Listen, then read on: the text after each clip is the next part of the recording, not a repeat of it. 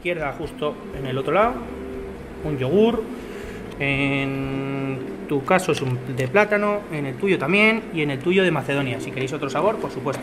En la parte de arriba del plato tenéis una cucharita. Estoy muy concentrada encontrando la cosa.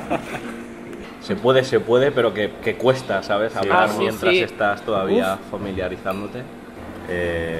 Estáis ahí, pero como no os veo, no estáis. No es como yo estoy solo aquí con mis cosas. Me agobia un poco pensarlo. Sé que estáis ahí, pero como bueno, vamos a conversar, ¿no? Cuando hemos entrado en el hotel, notaba todo el rato como las cosas demasiado intensas. Yo notaba incluso como el aire y estaba todo el rato, me daba la sensación de que me iba a dar con algo en la cabeza y entonces me estaban guiando. No, tranquilo, no te preocupes que yo te llevo y tal.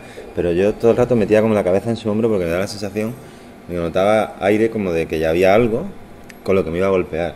¿Alguien quiere jamón? Yo, a ver. Tienes aquí. A ver.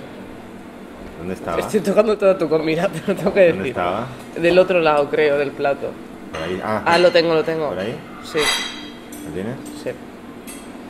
Me ha gustado, pero ha sido como...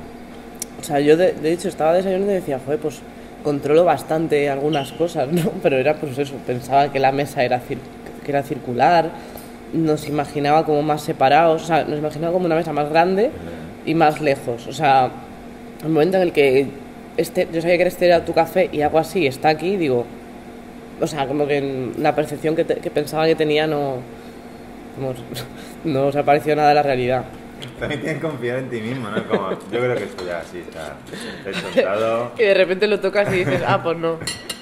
Es toda una experiencia esto de untar la mantequilla, ¿eh? Tela.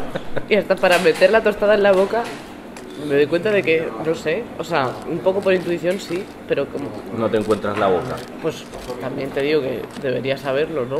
Pues he tirado, o sea, me la han metido en la comisura.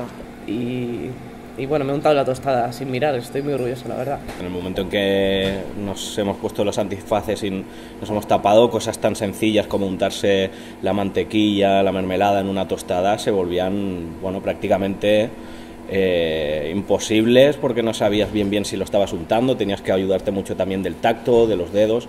Que tenía que haber hecho lo que hacía de pequeño Casi me mancho ahora. De menearlo. Vosotros hacéis lo de menear el yogur. Estamos muy acostumbrados a la visión más de lo que realmente eres consciente. ¿Y lo quitamos? Sí. Guau, ¿cómo levantarse de resaca? Ya ves. ¿Dónde está?